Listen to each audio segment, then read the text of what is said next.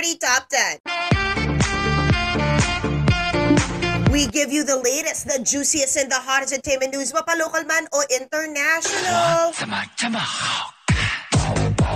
Yan ang hatid namin sa inyo kasi here's a countdown you shouldn't miss, the new normal you can't resist. Come on, let's start with today's number 10. There's some news about Darren Barnett and his new project. What is it? Yup, he's gonna join the much talked about Gran Turismo. It's the breakout star of Netflix. Never have I ever joining this big project. Well, he's gonna be in it with Archie Meduki and David Harbour, as well as, well, Orlando Bloom. The movie is based on a best-selling video game, which will be directed by Neil Blomkamp. And guess what? Nilaro ko to nung bata. I swear. I mean, that was about, 10 years ago? I used to play this a lot on Nintendo. Anyway, the production will start in Hungary, where the movie is set to be released. And it's 2023 in cinemas, so siguro nasa na sila, no, production stage. Sarah Paulson to play cult leader in the HBO series. Alam mo, parami ng parami yung mga cult na cult-centric stories that we do see in Hollywood and here in the Philippines. But right now, this is a great actress. It's Sarah Paulson, who's going to play another real person. She will be playing a cult leader, Gwen Shamblin, for HBO Max's scripted adaptation of the docu-series The Way Down, God, Greed, and the Cult of Gwen Shamblin. It was HBO Max's most watched docu-series when it was launched with 3 episodes. And now, dahil sinabi nyo yan, mamaya yan ang panonoorin ko yung docu-series na yan. Gwen rose to fame, well, with Way Down Workshop, which was a Christian-based diet workshop. What? She was accused of emotional, psychological, and physical abuse and exploitation for the alleged cult-like practices. Sarah will also be the executive producer of the project, and it's still in development. Sarah came fresh from her Emmy nomination as Linda Tripp in Impeachment, American Crime Story. Number 8. Chloe Zhao signs with Searchlight Television. Wow! So, from her Oscar award-winning projects, now she is, headed to television. And she did sign a multiple-year contract with Searchlight. This is a reunion for Chloe and Searchlight, which is a film studio that distributed the Oscar-winning film Nomadland.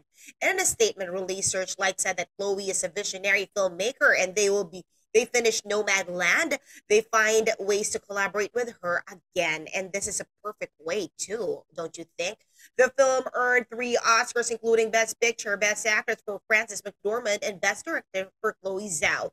Congrats, Chloe.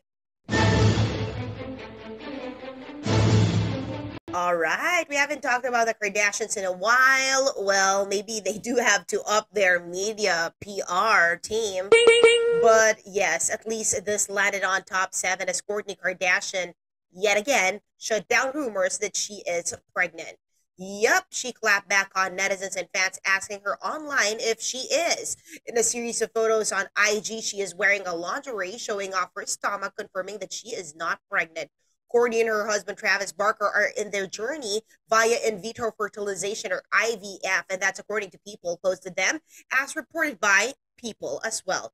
The two got legally married back in May and tied the knot again in Italy thereafter. But, well, we do know that it's really not nice to assume someone's pregnant. I think that is just, well, personally, that is offensive, right? Let them have their time, because being a mother right now, it's such a special time for us to be the person announcing such a special moment in one's life, right? So yes, let's just wait for anybody, if whatever meaning the netizens want to put in their comments, just be kind. Ooh, seems like the Kardashians' PR is working double time. As number 6, it's still Kim Kardashian, or it's still a Kardashian in her top 10. And right now, Kim, yes, she's going to be honored by a nonprofit organization. Kim has been selected by the organization Baby to Baby to receive the Giving Tree Award. In an announcement, Baby to Baby said that Kim has donated more than $500,000 or almost 30 million pesos and 5 million or almost 300 million pesos in kind since 2013 to the nonprofit group. Good job, Kim. I think that's more of like the news we should talk about when it comes to them. Anyway, guys, we're halfway on the show. Hello to the All Addicts and OMJ supporters. Hi to you guys. Thank you for watching and keeping it here at Celebrity Top 10. This is a short but sweet program, but well, we'll give you quite the punch.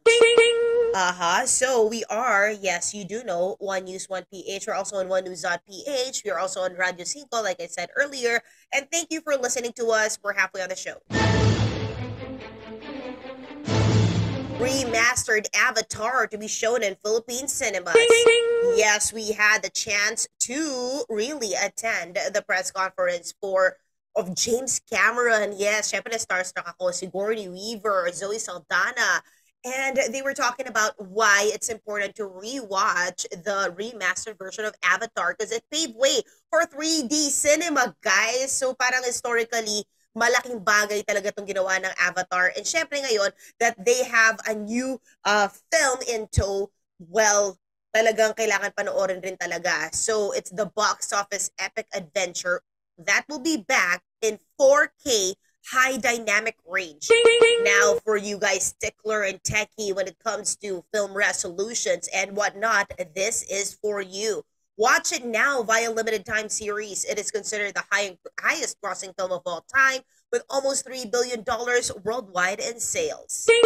Sam Worthington, Zoe Saldana spoke about their experience doing the film and excitement. Watch what they said. Up until that point, I hadn't really thought about having, really intense conversations around environment, around Mother Earth, and that was sort of like the initiation of that consciousness, for me. In terms of work, it was groundbreaking. It really, I was able to catapult myself into other projects and continue my journey growing as an artist and being able to, through my influence, to tell really good stories that I believe in and collaborate with filmmakers that I believe in. But the greatest gift of all is the experience to be able to come back and work with people that I just, love and truly admire, which is, when you come back to a sequel of a film that you really, really enjoyed, it is a gift that the actor takes with them all the time.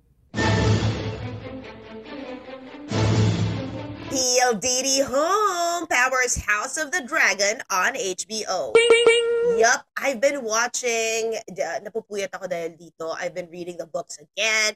So, I'm so happy that our sister company PLDT is powering it up. So millions of viewers all around the world tuned in the highly anticipated HBO original series when it debuted in August 22. Well, now in the Philippines, the country's fastest broadband connection of PLDT Home provides the most seamless viewing for HBO Go. So they can look forward to enjoying 1 hour of captivating television every week. Well, guys, based on George R.R. Martin's Fire and Blood, the series is set 200 years before the events of Game of Thrones, and it tells the story of House Targaryen. It stars Patty Considine, Matt Smith, Olivia Cook, Emma D'Arcy, Steve Toussaint, Eve Best, Fabienne Frankel, Sonoya Mizuno, and Rhys Ifans, and we did interview some of the cast. Yes, we had an up-close chikahan with Kimo Gumatay, the new Idol Philippines champion. Kimo, the latest champion of Idol Philippines Season 2, is still in awe that he won the talent competition. Kimo won over Ricey and Kais in their final battle last weekend. The certified contesero himself, he did that for his family, and he did speak to us and thank the public who voted for him and to the judges of the show who supported him and the other contestants. Here's what he said. Di po rin talaga ako makapaniwala kung dahil naging ganun po yung resulta at nagpapasalamat po ako sa mga taong sumuporta sa akin at bumoto sa akin para maging kung ano po yung nakikita yung Kimo ngayon.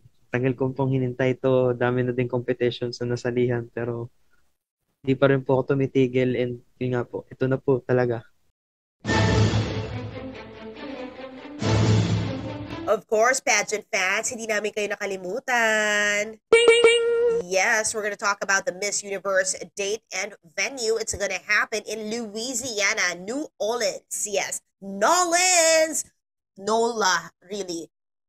Yeah. So anyway, Miss Universe organization did confirm that, and yep, the candidates can join even if they're married and they have kids or they are divorced. That's about the new rules. Okay, they posted the video and the date, and yes, I bet Celeste Cortesi will be in on this fight, and of course, other people from other countries as well. But for those who wants to join, who has children already, you still need to be 18 to 28 years old. Yep, we'll give you more updates about this.